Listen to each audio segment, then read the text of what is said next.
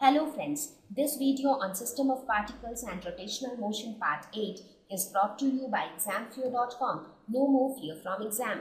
We will now talk about vector product of vectors.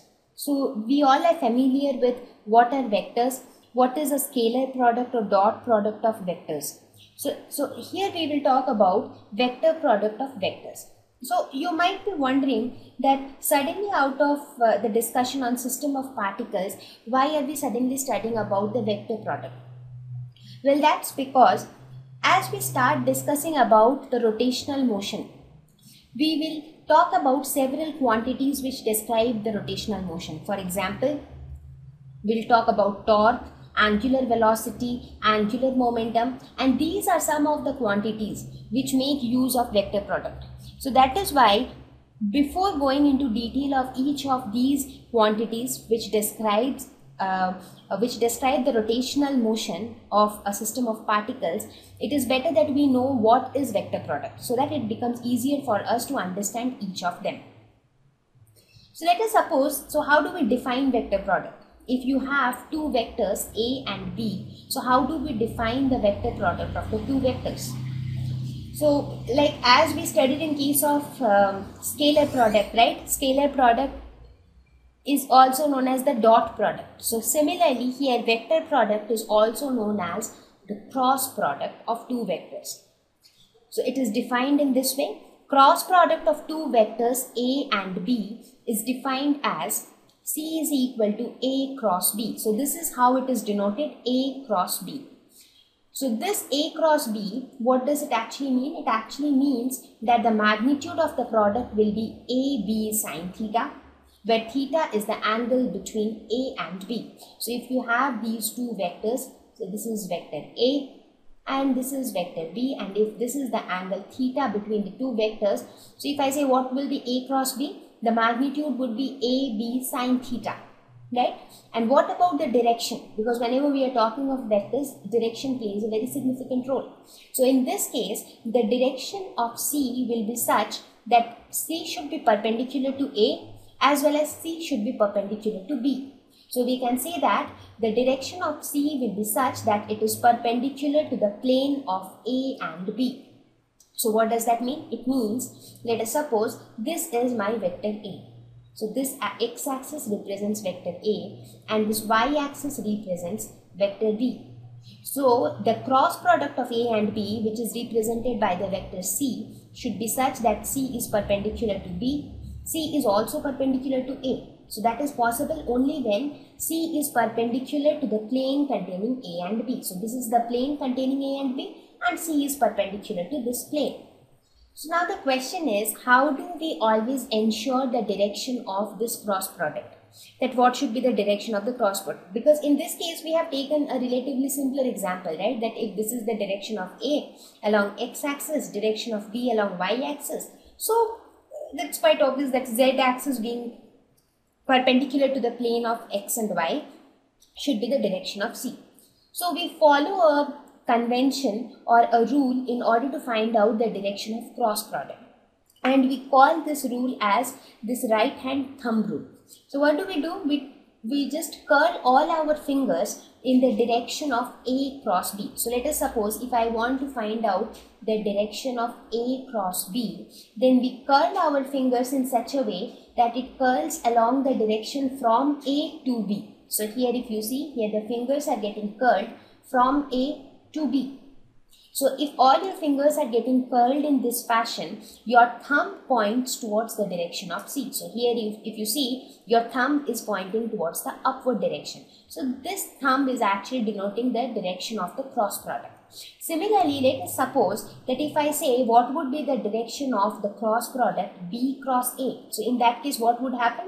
All your fingers should curl from B to A. So how is that possible? If you want, you can try it on your own. Then you can see that if you want to curl all your fingers from B towards A, you have to curl the fingers in this direction, and that is possible only when your thumb points towards the downward direction. So in this case, your thumb will point in the downward direction, and therefore the direction of the cross product will be downward. So in this case A cross B is upward but B cross A is downward, right? So this is how we find out or we determine the direction of the cross product.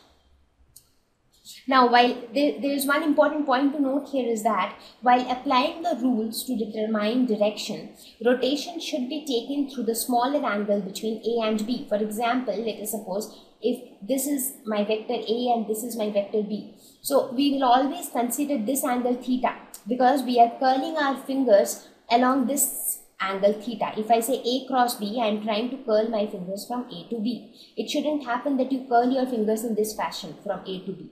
So the fingers should always be curled along the acute angle between A and B, right? Okay, so this is my cross product. So let us now look at some of the properties of vector product. The first property being that vector product is not commutative.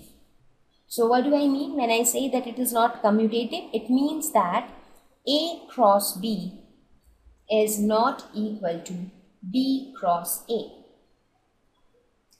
Well, that is quite evident from the direction perspective. That's because what is the value of A cross B? So if I say that A cross B is equal to C, right, as we saw in the previous slide, right? So if A cross B is equal to C, what would be the value of B cross A?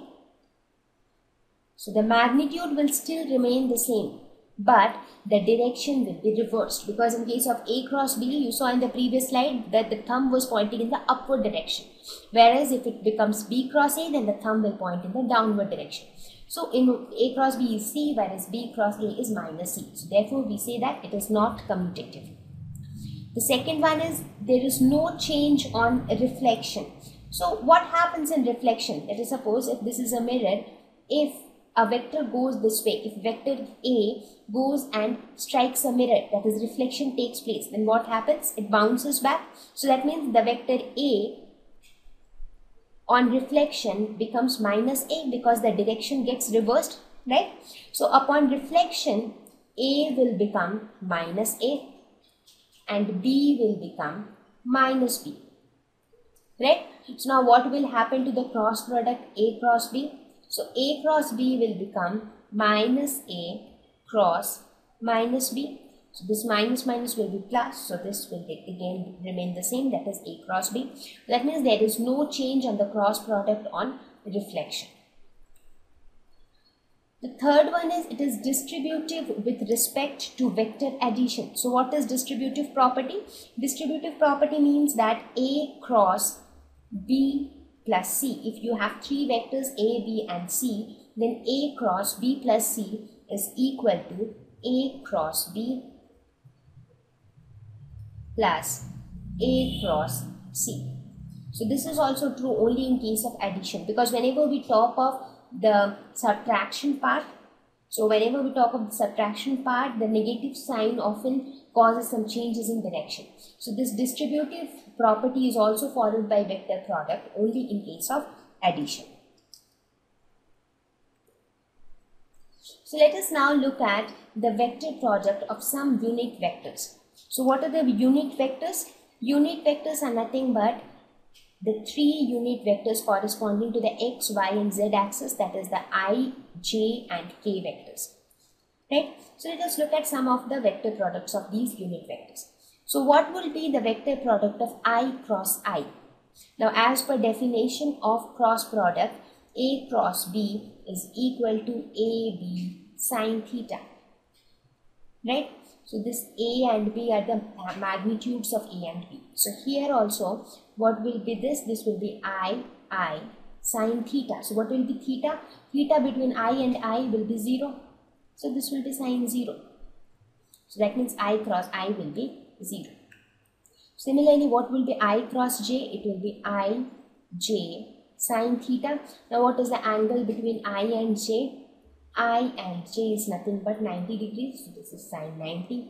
Now what is the magnitude of I? It is 1. What is the magnitude of J? It is again 1. And sine 90 is also 1. So this becomes 1.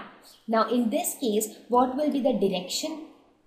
Now if here as I mentioned before also, that the direction of C will be such that it is perpendicular to both A and B. So in this case, if you want that the C should be such that it is perpendicular to I cap as well as J cap, so that means the direction should be along K cap. So this will be 1 K cap. Next is I cross K. So this will also be I K sine 90 degree. So this will again become 1. And what would be the direction in this case? That would be minus J cap. That's because it is I cross K. So if you look at this figure and if you try to curl your fingers from I towards K, so this is I and this is K. So if you try to curl your fingers in this fashion, you see that your thumb points towards this direction. So it will be minus J cap. Similarly, what will be J cross I? That will again be J I sine 90 degree. So that will again be 1. And again here J cross I. As I told before also, if I cross J is represents the direction K, then J cross I will be minus K. Right? Because A cross B is equal to minus B cross K. J cross J will again be the similar scenario as I cross I, so this will be equal to 0. What happens to J cross K? J cross K is again J K sine 90 degree. So that is equal to 1. And the direction will be I cap. Next is K cross I. I cross K was equal to minus J, so K cross I will be equal to plus J. Again K cross J, so here J cross K was equal to plus I, so this will be minus I. K cross K again will be similar to J cross J and I cross I, so this will be equal to 0. So this is how we determine the vector product of unit vectors. So let us now look at the mathematical form of vector product. So how do we actually calculate or evaluate the vector product of two vectors mathematically?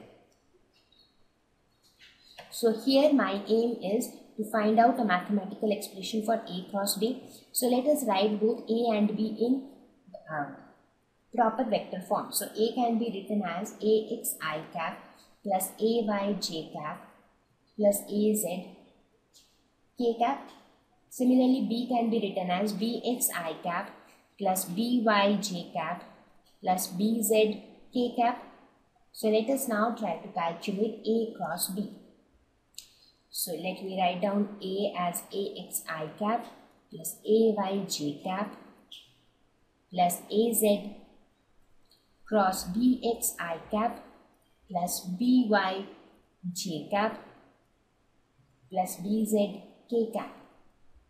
So now we will make use of distributive law. So this can be written as AX I cap cross BX I cap plus BY J cap plus BZ K cap plus AY J cap cross BX I cap plus BY J cap plus BZ K cap plus AZ K cap cross BX I cap plus BY J cap plus BZ K cap. Right? So now it is just simple mathematics and nothing else. So here you can see that I cross I is equal to 0. So this term will be equal to 0. So the next term is this term with this term. That is BY J cap. So I cross J is equal to K. So this will be equal to AX BY K cap. Similarly, this AX BZ I cross K is equal to minus J. So this will be equal to minus AX BZ J. So this has a minus sign now. So similarly, we can do it for all the terms. So we get AY BX K cap plus AY BZ I cap plus AZ BX J cap minus AZ BY I cap. So this can again be written as AY BZ minus AZ BY I cap plus AZ BX minus AX BZ J cap plus AX BY minus AY BX into K cap. So now therefore this can be written in the form of determinants in this way, that is A cross B is equal to I, J, K, AX, AY, AZ, BX, BY, BZ. So this is how cross product of two vectors can be represented mathematically. Thank you. Please visit examfear.com to watch free educational videos, try free online tests, get the best quality study materials, study from the best tutors and mentors, and much more. Thank you once again.